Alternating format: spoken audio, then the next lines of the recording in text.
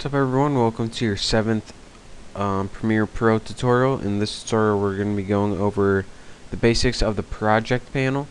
Now if you didn't know, one of the main panels that you'll be working with the most and you'll definitely need is called the project panel, and it's on default docked in the top left of Adobe Premiere Pro. So let's just find our way around here a little bit. One of the most common tools that you'll be using in the project panel is this little tool right here.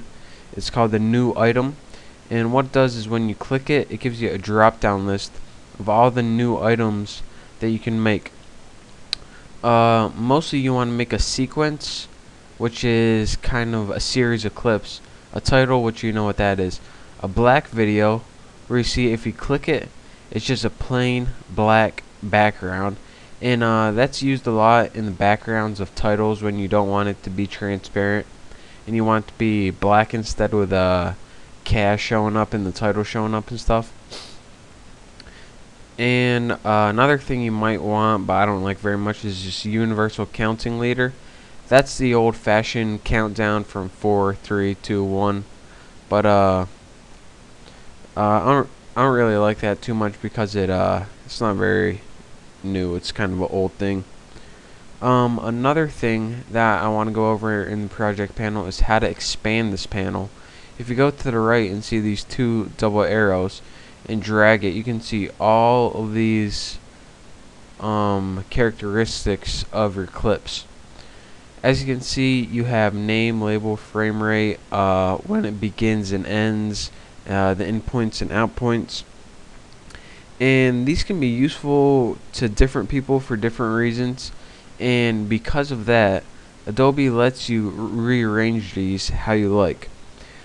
To rearrange these, simply grab onto a name by left clicking it, and as you can see, when you start dragging it, it highlights. And if you just want to move it around, move it between whatever you want and let go. Again, click it, hold on, and you could rearrange your characteristics of your clip however you want. Another thing that you can do is sort all of the elements in the project panel according to how you want them or how you think you're going to need them. As you can see right now, they're sorted by name, and you can tell this because there's a little arrow by name.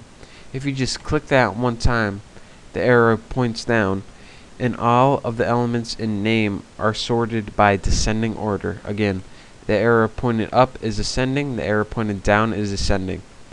And not only can you sort them by name, you can sort them by label, frame rate, or any of these characteristics right here, even media duration, see how long your clips are. But most people would just go ahead and sort them by name.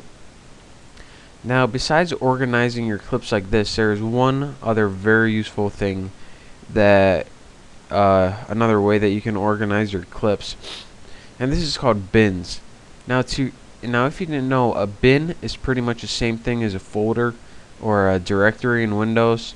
It's a place where you can just keep all your files or clips or anything you actually want to put on it. So to create a new one, just click this little bin symbol, and as you can see, you can name it. I'll just name my new bin. And now, once you name it, you can go ahead and drag clips or anything else you want down in it. Just hold it, and when the bin is highlighted, let go, and your clip is automatically in your new bin. So let's move a couple clips in here. And now we have 2 clips in our new bin. And as you can see, we can sort these easily. If we want to minimize them, just click the arrow. If we want to show everything in our bin, click our out arrow. And if we ever want to take anything out of the bin, just click it and drag it out. Now as you can see, this is out of the bin. Anything that's indented a little bit is in the bin, and anything that's out of it is of course out of it. So let's click that, drag it out, and anytime you want to get rid of the bin, just right click it and press clear.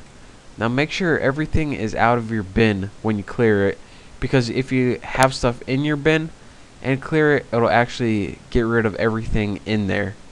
So make sure everything's out of it before you clear it, and I hope you enjoyed my tutorial on this project panel. In next tutorial, we're probably going to be going over the timeline panel, so thanks for watching, and make sure to subscribe.